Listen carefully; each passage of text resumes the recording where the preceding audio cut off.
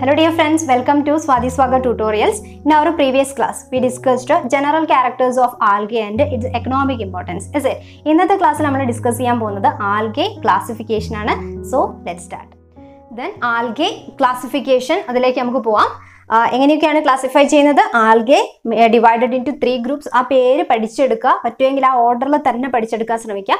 Chlorophyceae, ഫിയോഫൈസിയെ and റോഡോഫൈസിയെ. Okay, അപ്പോൾ first group Chlorophyceae, അതിന്റെ ക്യാരക്ടേഴ്സിലേക്കാണ് നമ്മൾ പോകുന്നത്. ക്ലിയർ?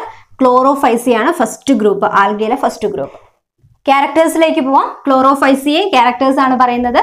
ഓരോന്നും കൃത്യമായിട്ട് നോട്ട് ചെയ്ത് വെക്കാം. ഓക്കെ, എല്ലാ പോയിന്റ്സും നിങ്ങൾക്ക് നോട്ടിലേക്ക് എഴുതിയെടുക്കാം.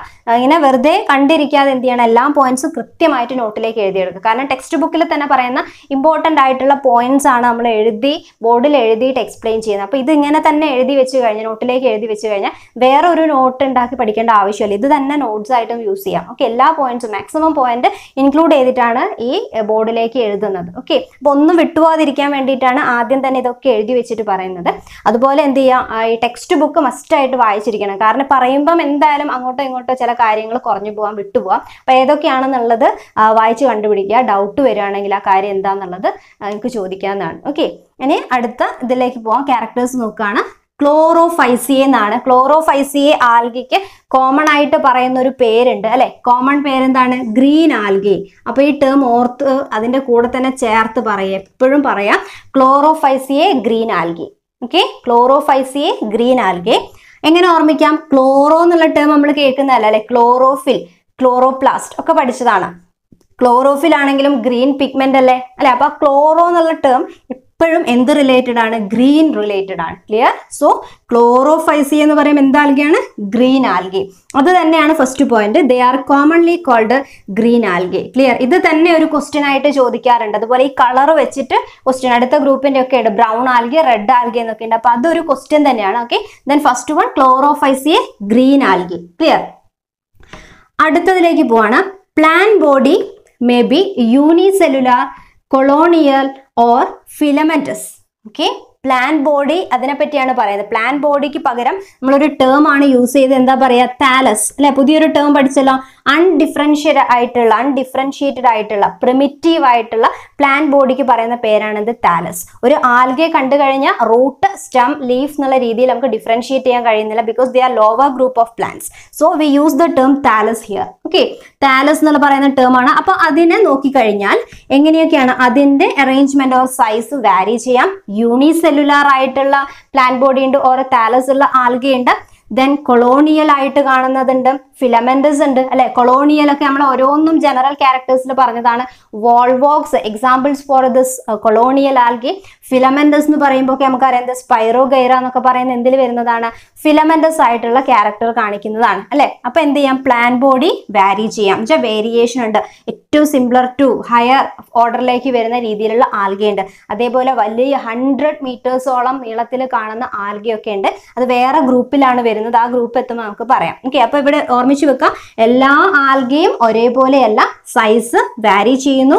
യൂണിസെല്ലുലാർ ആവാം, കൊളോണിയൽ ആയിട്ടുള്ളവരാവാം, ഫിലമെന്റസ് ഉള്ളതാവാം അല്ലെ. അപ്പൊ ഫിലമെന്റസ് എന്നൊക്കെ പറയുമ്പോൾ ഏത് കണ്ടീഷനായി? മൾട്ടി സെല്ലുലാർ കണ്ടീഷനിലേക്ക് പോയി. ദെൻ അടുത്തത് നെക്സ്റ്റ് ക്യാരക്ടർ പറയാണ് ഗ്രീൻ ആൽഗെ എന്ന് പറഞ്ഞു. അപ്പം ഗ്രീൻ എന്ന് പറയുമ്പോൾ കറക്റ്റ് എന്താണ്? Grass green. അതാണ് അതിന്റെ കളർ കറക്റ്റ് പറയുന്നത്. ഗ്രാസ് ഗ്രീൻ ആയിട്ടുള്ള ആൽഗയാണ് എന്ത്? ക്ലോറോഫൈസിയെ. നെക്സ്റ്റ് ഇനി പിഗ്മെന്റ്സ് ആണ് ഏറ്റവും ഇമ്പോർട്ടന്റ് ആയിട്ട് ഓർമ്മിച്ച് വെക്കേണ്ട ഒരു പോയിന്റ്. ക്ലോറോഫൈസിയനെ മറ്റു ഗ്രൂപ്പുകളിൽ നിന്ന് ഡിഫറൻഷിയേറ്റ് ചെയ്യുന്ന ഏറ്റവും ഇമ്പോർട്ടന്റ് ആയിട്ടുള്ള ഒരു പോയിന്റ് നോട്ട് ചെയ്ത് വെക്കാം. Pigments R localised in chloroplast. ക്ലോറോപ്ലാസ്റ്റിന്റെ ഉള്ളിലാണ് എന്ത് ചെയ്യുന്നത്? പിഗ്മെന്റ്സ് കാണുന്നത്. ഓക്കെ, അപ്പൊ നമുക്കറിയാം പ്ലാന്റ്സിന്റെ കേസിലാണെങ്കിലും എവിടെയാണ് പിഗ്മെന്റ്? ആരാ? Chlorophyll. And this chlorophyll pigment is present inside A special type cell organelle that is called chloroplast അല്ലെ. ക്ലോറോപ്ലാസ്റ്റിന്റെ ഉള്ളിലാണ്. അപ്പൊ ഇവിടെയും ഈ ക്ലോറോപ്ലാസ്റ്റ് ഉണ്ട്. എന്തുകൊണ്ടാണ്? ഇതൊരു പ്ലാന്റിന്റെ ലോവർ ഗ്രൂപ്പ് ആണ്. അപ്പൊ ക്ലോറോപ്ലാസ്റ്റ് ഉണ്ട്. ക്ലോറോപ്ലാസ്റ്റിന്റെ ഉള്ളിലാണ് എന്ത് ചെയ്യുന്നത്? ഇവരുടെ പിഗ്മെന്റ്സ് കാണുന്നത്. ആ പിഗ്മെന്റ്സ് ഏതൊക്കെയാണ്? Chlorophyll A and B. That is chlorophyll A and B. Okay, നമ്മളിപ്പോൾ ക്ലോറോഫിൽ എന്നുള്ള ഒറ്റ ഒരു പിഗ്മെന്റിന്റെ പേര് മാത്രമാണ് പഠിച്ചത്. അപ്പൊ അതിന്റെ ഡീറ്റെയിൽസിലേക്ക് പോകുമ്പോൾ അറിയാം ക്ലോറോഫിൽ തന്നെ ഡിഫറെന്റ് ടൈപ്പ് ഉണ്ട്. അതിൽ ക്ലോറോഫിൽ എ, ക്ലോറോഫിൽ ബി എന്ന് പറയുന്ന പിഗ്മെന്റ്സ് ആണ് ഇവിടെ കാണുന്നത് ഈ ഗ്രീൻ ആൽഗി. അതുകൊണ്ട് തന്നെ that is due to the dominance of this chlorophyll A and B, this group of algae found in grass green colour. Okay, grass green കളറിൽ കാണാൻ ഈ രണ്ട് പിഗ്മെന്റ്സിന്റെ ഡൊമിനൻസ് ആണ് അതിന് കാരണം. അപ്പോൾ ഏറ്റവും ഇമ്പോർട്ടന്റ് ആയ പോയിന്റ് ആണെന്ന് പറഞ്ഞു. അപ്പൊ അത് അങ്ങനെ തന്നെ ഓർത്ത് വെക്കുക, കാരണം പിഗ്മെന്റ്സിനെ സെപ്പറേറ്റ് ചോദിക്കും. Name the pigments present in Chlorophyceae. Okay, അല്ലെങ്കിൽ name the pigment present in green algae ചോദിച്ചാൽ ക്ലോറോഫിൽ എന്ന് മാത്രം എഴുതി വെച്ചാൽ പോരാ, ക്ലോറോഫിൽ എ ആൻഡ് ബി ആണ്. കാരണം അടുത്ത ഗ്രൂപ്പിലേക്ക് വരുമ്പോൾ നിങ്ങൾക്ക് അതിന്റെ ഡിഫറൻസ് എന്താണെന്നുള്ളത് കറക്റ്റ് കിട്ടും. Here chlorophyll A and B ഓർമ്മിക്കാൻ എളുപ്പമല്ലേ, എയും ബിയും. ആദ്യത്തെ ആൾക്കാർക്ക് എന്താണുള്ളത്, എയും ബിയും ആണുള്ളത്. ദെൻ അടുത്തത് ഈ ക്ലോറോപ്ലാസ്റ്റ് എന്ന് പറയുന്നത് പിഗ്മെന്റ് ആണ്, അല്ല സോറി, സെൽ ഓർഗനൽ ആണ്. ഇതിൽ കാണുന്ന പിഗ്മെന്റ് ആണ് ഇത്. ഇനി ഈ സെൽ ഓർഗനലിനെ പറ്റി പറയാണ് ക്ലോറോപ്ലാസ്റ്റ്. അത് എവിടെയാണ്, പ്ലാന്റ് സെൽസിൽ മാത്രം കാണുന്ന സെൽ ഓർഗനലാന്ന് നമുക്കറിയാം അല്ലെ.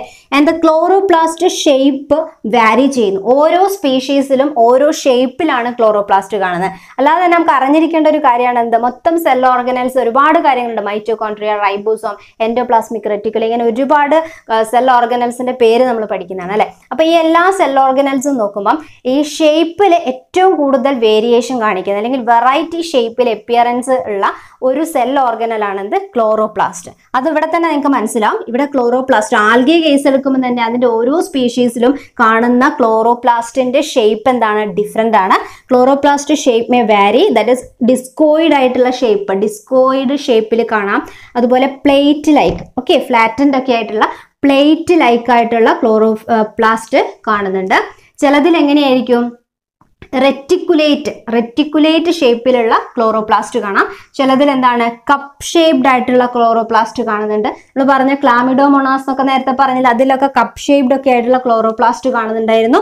ദെൻ സ്പൈറൽ ആയിട്ടുള്ളത്, സ്പൈറൽ ആയിട്ട് ഇങ്ങനെ ചുറ്റിയുള്ള ടൈപ്പ് സ്പൈറൽ ആയിട്ടുള്ള ക്ലോറോപ്ലാസ്റ്റ് കാണാം. അതുപോലെ ചിലതിൽ എങ്ങനെയാണ്, റിബൺ ഷേപ്പാണ്, ഫ്ലാറ്റൻഡ് ആയിട്ട് ലോങ് ആയിട്ട് റിബൺ ഷേപ്പിൽ കാണുന്ന ക്ലോറോപ്ലാസ്റ്റ് ഉണ്ട്. Okay, in different species. അപ്പോൾ സ്പീഷീസ് മാറുന്നതിനനുസരിച്ചിട്ട് ക്ലോറോപ്ലാസ്റ്റിന്റെ ഷേപ്പ് എങ്ങനെയാണ്, ഡിഫറെന്റ് ആയിട്ട് നമുക്ക് കാണാൻ പറ്റും. ഓക്കെ, ദെൻ നെക്സ്റ്റ് ക്യാരക്ടേഴ്സിലേക്ക് പോവാം. Most of the members have one or more storage bodies. Okay, storage bodies ആണ് എന്ന് പറഞ്ഞാൽ ഫോട്ടോസിന്തസിസ് പെർഫോം ചെയ്യാം. ഫോട്ടോസിന്തസിസ് നടത്തി കഴിഞ്ഞാൽ ഉണ്ടാവുന്ന ഫുഡ് മെറ്റീരിയൽ അതിനെ സ്റ്റോർ ചെയ്യാനുള്ള സ്പെഷ്യൽ ടൈപ്പ് ആയിട്ടുള്ള ഒരു സ്ട്രക്ചർ കാണാം. And that they are cold storage bodies. And storage bodies എന്ന് പറയുന്നതിന് പകരം അതിന് കറക്റ്റ് നമ്മൾ വേറൊരു ടേം പഠിച്ചു വെക്കണം. ആ സ്റ്റോറേജ് ബോഡിക്ക് പറയുന്ന പേരാണ് pyrenoids. They are called pyrenoids. Clear? അപ്പൊ ഈ പൈറിനോയിഡ്സ് എവിടെയാണ് കാണുന്നത്, പ്രസന്റ് ഇൻസൈഡ് ക്ലോറോപ്ലാസ്റ്റ്. ക്ലോറോപ്ലാസ്റ്റിന്റെ ഉള്ളിൽ തന്നെ, ദാറ്റ് ഈസ് നമ്മളിവിടെ പറഞ്ഞ ക്ലോറോപ്ലാസ്റ്റിന്റെ ഉള്ളിൽ തന്നെ കാണുന്ന സ്പെഷ്യൽ ടൈപ്പ് സ്റ്റോറേജ് ബോഡീസിന്റെ പേരാണെന്ത്, പൈറിനോയിഡ്സ്. അപ്പൊ അതിന്റെ റിസർവ് ഫുഡ് മെറ്റീരിയൽ എന്താണോ അതിനെ സ്റ്റോർ ചെയ്യാൻ വേണ്ടിയിട്ടാണ് പൈറിനോയിഡ്സ്. ക്ലിയർ? ഇനി അപ്പൊ അടുത്ത് ചോദിക്കുന്നതാണ്, ഇവിടെ ഗ്രീൻ ആൽഗേന്റെ കേസിൽ റിസർവ് ഫുഡ് മെറ്റീരിയൽ ഏതൊക്കെയാണ്? That is the pyrenoids contain. ഏതൊക്കെയാണ് reserve food material? In case of this green algae it is starch and protein. Okay, starch, protein. ഇനി ഹയർ നെക്സ്റ്റ് ഗ്രൂപ്പിലേക്ക് വരുമ്പോഴൊക്കെ അവിടെ സ്റ്റാർച്ച്, പ്രോട്ടീന്റെ കാര്യങ്ങളൊക്കെ പറയും. പക്ഷെ നമ്മൾ ഈ സ്റ്റാർച്ച്, പ്രോട്ടീൻ എന്നുള്ള ടേം അല്ല, അതിന്റെ വെറൈറ്റി ആയിട്ടുള്ള ടൈപ്പ് സ്റ്റാർച്ചിനെയും പ്രോട്ടീനും ഒക്കെയാണ് കാണുക. സോ വേറെ ടേം ആണ് യൂസ് ചെയ്യുക. ഇവിടെ എന്തേലും ഓർത്ത് വെക്കാം, സ്റ്റാർച്ചും പ്രോട്ടീനും ആണ് എന്ത്, ഈ ഗ്രീൻ ആൽഗേന്റെ കേസിൽ ഓർമ്മിച്ചു വെക്കേണ്ട റിസർവ് ഫുഡ് മെറ്റീരിയൽ. ക്ലിയർ? അപ്പൊ ഇനിയും കുറച്ചുകൂടെ ക്യാരക്ടേഴ്സ് നമുക്ക് പറയാനുണ്ട്. അതിന് മുൻപേ ഈ ഇത്രയും നേരം പറഞ്ഞ പോയിന്റ്സിൽ ഏറ്റവും ഇമ്പോർട്ടന്റ് ആയിട്ടുള്ള കാര്യങ്ങൾ പറയാണ്. എന്തായിരുന്നു? ഗ്രീൻ ആൽഗെ എന്നാണ് പറയുന്നത്. ഗ്രീൻ കളർ ഉണ്ടാവാൻ കാരണം എന്താണ്? Due to the dominance of pigments A and B, that is chlorophyll A and B. And reserve food material R stored in A storage bodies called pyrenoids. And this pyrenoids, in case of this green algae, this pyrenoids store starch and protein. Okay, so ഇനി ബാക്കിയുള്ള ക്യാരക്ടേഴ്സിലേക്ക് പോവാം. The next character നോക്കാം. Some algae may store in the form of oil droplets. അപ്പോൾ ഇത് എന്തിന്റെ ബാക്കിയാണ്? Reserve food material അല്ലെ. നമ്മൾ പറഞ്ഞൊന്നെങ്കിൽ സ്റ്റാർച്ച് ആയിട്ട് കാണാം, പ്രോട്ടീന്റെ ഫോമിൽ ചെയ്യാറുണ്ട്. അതുപോലെ ചിലതിൽ എങ്ങനെയും കാണാറുണ്ട്, ഓയിൽ ഡ്രോപ്ലെറ്റ്സ്. ഓക്കെ, അപ്പൊ ആ പേരൊക്കെ ഒന്ന് ഓർത്ത് വെച്ചാൽ മതി. സ്റ്റാർച്ച്, പ്രോട്ടീൻ, ഓയിൽ ഡ്രോപ്ലെറ്റ്സ് ഫോമിലൊക്കെ എന്ത് ചെയ്യുന്നുണ്ട്, റിസർവ് ഫുഡ് മെറ്റീരിയൽസ് കാണാം, സ്റ്റോർ ചെയ്തിരിക്കുന്ന കാണാം. Then അടുത്തത് green algae have a rigid cell wall. Okay, അപ്പോൾ algae plant അല്ലേ, അപ്പോൾ പ്ലാന്റ്സിൽ സെൽ വോൾ ഉണ്ടല്ലോ, അതുകൊണ്ട് ആൽഗയിൽ എന്ത് തന്നെ ഉണ്ടാവും, സെൽ വോളിന്റെ പ്രസൻസ് ഉണ്ട്. In case of plant the cell wall is made up of cellulose, നമുക്കറിയാം അല്ലെ. അതുപോലെ ഇവിടെയും എന്താണ്, ഗ്രീൻ ആൽഗെ എന്ന് പറയുമ്പോൾ ഇവിടെയും സെൽ വോൾ ഉണ്ട്. ആ സെൽ വോൾ നോക്കിക്കഴിഞ്ഞാൽ ഇതിപ്പം സെൽ വോൾ ആണെങ്കിൽ ഈ സെൽ വോളിന്റെ ഒരു ഔട്ടർ പാർട്ടും ഉണ്ടാവും, ഇന്നർ പാർട്ടും ഉണ്ടാവും അല്ലെ. ദസ് ഇന്നർ ലെയർ, ഇതിന്റെ ഉള്ളിൽ വരുന്ന ഈ inner layer made up of cellulose. Okay, inner layer എന്തുകൊണ്ടാണ് ഫോം ചെയ്തിരിക്കുന്നത്, cellulose. And this outer layer is made up of pectose. എന്തുകൊണ്ടാണ് pectose. അപ്പം cellulose, lignin, pectin എന്നൊക്കെയുള്ള കാര്യങ്ങളൊക്കെ നിങ്ങൾ കേട്ടിട്ടുണ്ടാവും ടേം ഒക്കെ. അപ്പം ഓർത്ത് വെച്ചോളാം.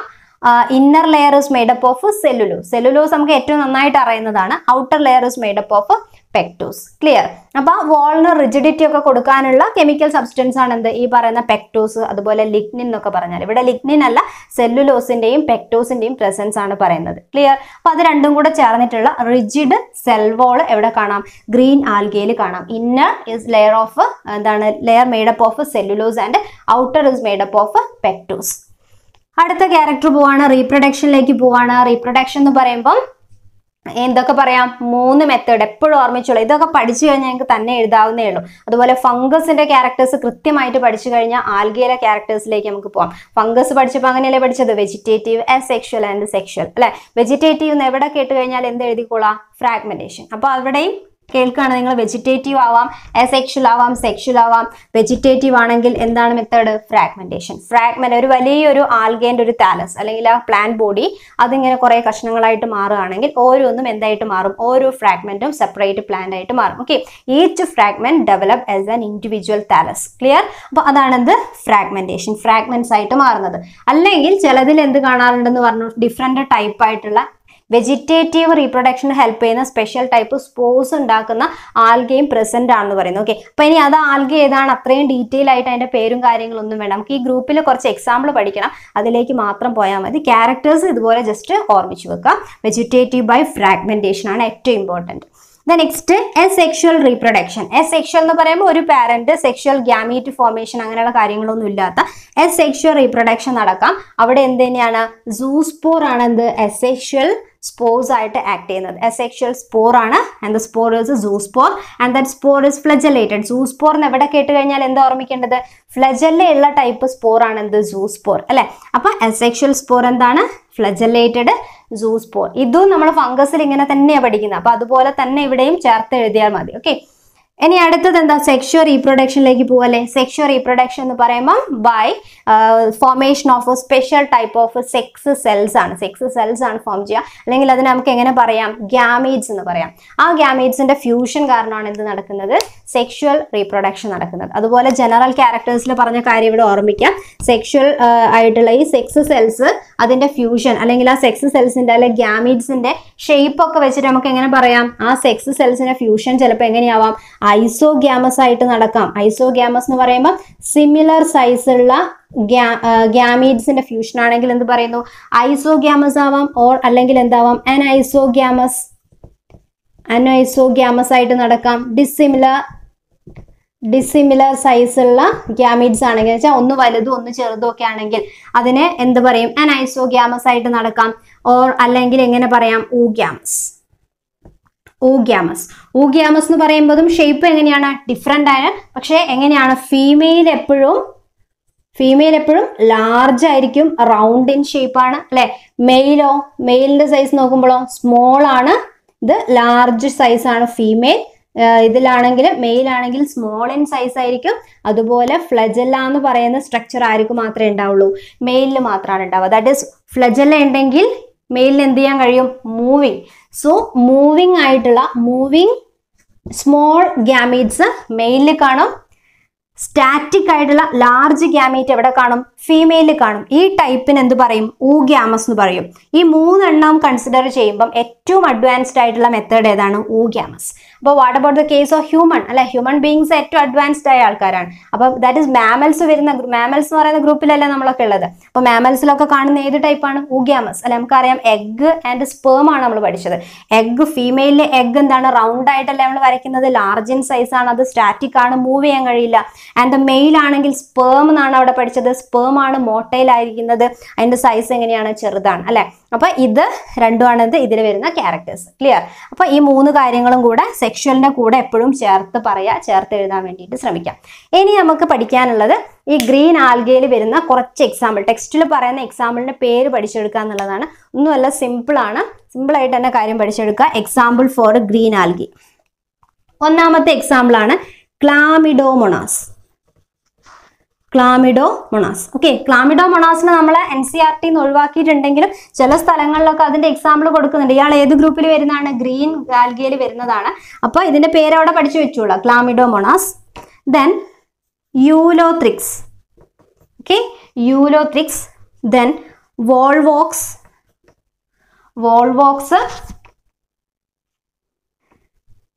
Then Spiroghyra and Chara. CHARA. Chara എന്നാണ്. ഇനി എങ്ങനെ വേണമെങ്കിൽ നിങ്ങൾക്ക് പ്രൊനൗൺസ് ചെയ്യാം, എഴുതാം കേട്ടോ. നമ്മളൊക്കെ പറഞ്ഞ് ശീലിച്ച് വന്നതാണ്. ഖാര എന്നാണ് പ്രൊനൗൺസിയേഷൻ. ഇനി നിങ്ങൾക്ക് സ്പെല്ലിംഗ് റെഡിയാക്കി എഴുതാൻ ശ്രമിക്കാം. ഓക്കെ, അപ്പം ഇതൊക്കെ കാണുമ്പോൾ എനിക്ക് ചില വേറെ രീതിയിലൊക്കെ വായിക്കാനൊക്കെ തോന്നുന്നുണ്ടാവും. അപ്പോൾ ഏത് രീതിയാണെങ്കിലും സ്പെല്ലിംഗ് കറക്റ്റ് ശ്രദ്ധിക്കാം. ഇതൊക്കെയാണ് എക്സാമ്പിൾ ആയിട്ട് വരുന്നത്. ഇതിനുള്ള എക്സാമ്പിൾ ആണ് ഗ്രീൻ ആൽഗി. ഇത് ഈ ഗ്രൂപ്പിൽ തന്നെ പഠിച്ചു വെക്കണം. ഇയാളെ അടുത്ത ഗ്രൂപ്പിലേക്ക് മാറ്റി വെക്കരുത്. അപ്പോൾ ഇയാൾ എന്ത് ചെയ്യുക? ഇപ്പം ഇത്രയും പേരുകൾ ഈ ഗ്രൂപ്പിൽ പഠിച്ചു വെക്കുക. ഇതിൻ്റെയൊക്കെ ഈ ടേമൊക്കെ നമ്മൾ ഓൾറെഡി ജനറൽ ക്യാരക്ടേഴ്സിൽ യൂസ് ചെയ്ത് കഴിഞ്ഞവരാണ് അല്ലേ. അപ്പോൾ ഇത്രയും ഈ എക്സാമ്പിളും പഠിക്കാം. ഇതുവരെ പറഞ്ഞതാണ് green algae characters. Hello dear friends, അപ്പോൾ ഇന്നത്തെ ക്ലാസ്സിലെടുത്ത എല്ലാ കാര്യങ്ങളും നിങ്ങൾക്ക് മനസ്സിലായിട്ടുണ്ടാവുമെന്ന് വിചാരിക്കുന്നു. റിലേറ്റഡ് ആയിട്ട് വരുന്ന ഡൗട്ട്സ് നിങ്ങൾക്ക് കമൻറ്റ് ചെയ്യാവുന്നതാണ്. വീഡിയോ ലൈക്ക് ചെയ്യാനും ചാനൽ സബ്സ്ക്രൈബ് ചെയ്യാനും മറക്കരുത്. So let's find for today. See you in our next class.